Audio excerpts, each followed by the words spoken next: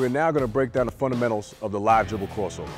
The first thing we want to do as an offensive player is attack aggressively, full speed at the defender. As we get close, we're going to a quick crossover move, right to left, getting our shoulder on the defender's hip, pushing that ball out and exploding off our back foot pivot to get by the defender. This is an off-the-bounce attacking move, transitioning the ball from one side of the body to the other.